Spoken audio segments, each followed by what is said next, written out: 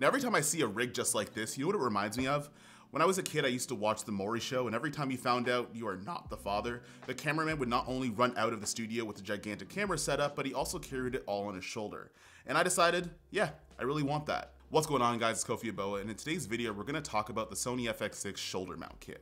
Now, this is going to be great for commercial shoots, broadcasts, documentaries, or when you need to chase somebody out after a paternity test. Let's get it. All right, so Tilta did send me a lot of this stuff, but this isn't a paid review. They just sent me to check this guy out. Now, I really feel like Tilta did think of everything when they were making this, including the back pad that comes in the case over here.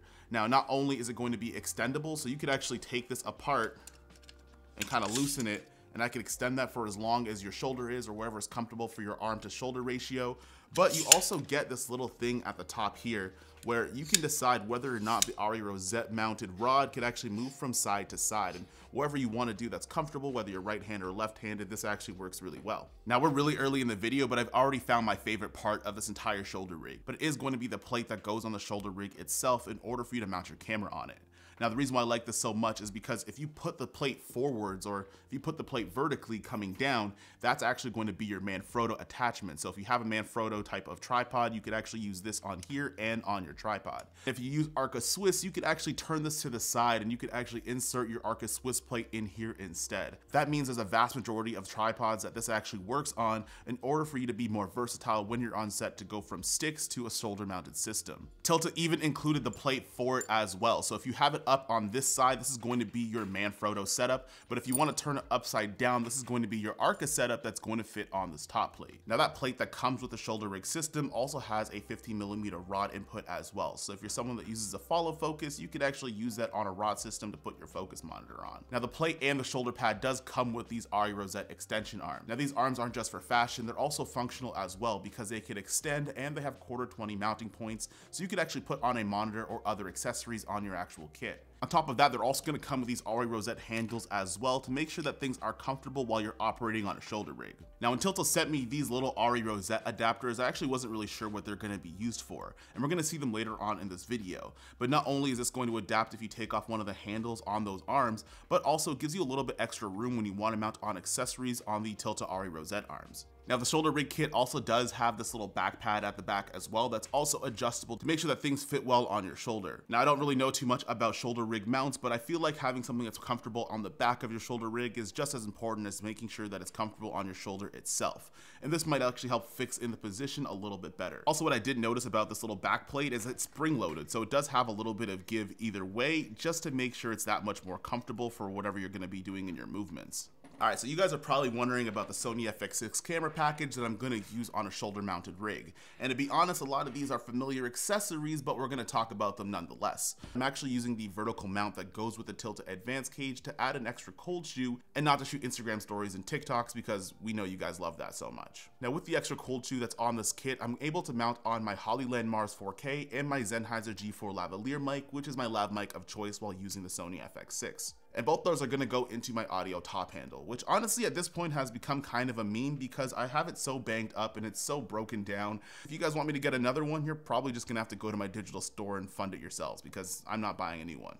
Now, in terms of glass I'm going to be using, I'm rocking with the Sigma Art 24-70 f2.8. A lens you don't really hear a lot about on this channel, but when I need to do something run and gun and I need something with more flexibility, 24-70 is pretty much the gold standard in terms of a focal range when you're working on run and gun types of shoots. Surprise, we also have the FX Lion battery, which is honestly just the V-mount battery that I've been using for years. And there you have it. That's pretty much the kit that I'm going to put on my shoulder rigged mount. So I'm going to use a Manfrotto side of the plate that's going to go on my shoulder rig, and pretty much I'm ready to go and I'm ready to shoot. Now, you actually might be wondering what I'm going to do with this thing, and this is the side handle for the Sony FX6 in order for me to control my record button and the joysticks on there as well. And there's actually a custom button like right below here, which I actually haven't mapped to anything yet, and if you guys do, leave a comment down below. But what I'm going to do is actually use one of the only accessories that isn't Tilta branded in this video, and it's actually going to be the small rig adapter kit for the Sony FX6 side handle to go into an RE rosette mount. Now, I really wish Tilta has made one of these to keep everything compact in the shoulder mounting kit, but you can't have everything. And then anything after that, to get my monitor onto there, I'm obviously going to be using this Tilta articulating arm that's going to go on the 1/4-20 mounting point that's actually on the RE rosette arm for the shoulder kit. And honestly, I'm just gonna use my Atomos Ninja 5 in order for me to monitor my image. It's pretty trusty, it really hasn't steered me wrong, and if I wanna shoot in ProRes RAW, I absolutely can.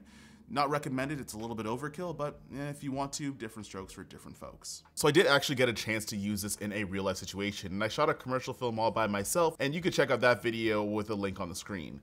Now I did find overall using this was incredibly comfortable, and it did actually force me to use a different perspective and get slightly different shots that I would normally do if I was shooting in handheld. One of the big things I really like about this is its modularity. I could add different attachments on the quarter 20 threads, and at the same time, it has a quick release so I could go into tripod mode if I need to, making this a perfect device if you want to use it for documentary filmmaking, which is something that I'm trying to get myself more and more into. Alright, so with everything built out, this is going to be the shoulder mount rig for the Sony FX6. And in terms of the operation, this is pretty much as ergonomic as I would possibly want it to be. Now that doesn't negate the fact that you're going to have a big weight on your shoulder, but with a comfortable pad, it doesn't hurt as much. And also, I'd rather have the weight on my shoulder where I could use both hands rather than having to use my back all the time. Now some of you guys might be wondering why I didn't actually put a viewfinder on the LCD monitor for the Sony FX6.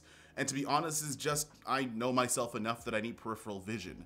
If you haven't seen a lot of the stuff on this channel, I've actually broken a ton of things and I've scuffed a ton of stuff, including my walls and my own camera kit. If I can get just a little bit more peripheral vision to make sure I don't bump into stuff, then I'm probably gonna take that chance rather than messing up another top handle. And to be completely honest, monitoring the image through my Atomos Ninja 5 is more than enough for me. That being said, I hope you guys enjoyed the video, or at the very least you guys learned something, and leave a comment down below. Because this is the first time I've actually used a shoulder mount kit, what are some of the ways that you guys use this in your workflow? All the links are in the description down below, and I'll see you guys in the next one. Peace.